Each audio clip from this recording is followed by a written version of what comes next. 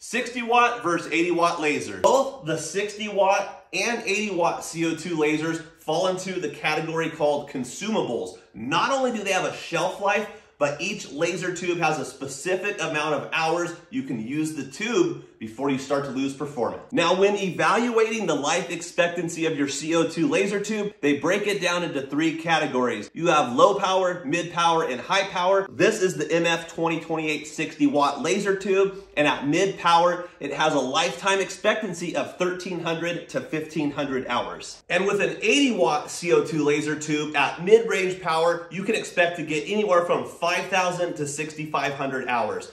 The 60 watt will be a cheaper initial purchase. The 80 watt will also be cheaper to own long term. And if you would like more information on the OMTech line of CO2 lasers, I do have an affiliate link in my bio. Make sure you hit that plus key so you don't miss out on more laser engraving tips and tricks.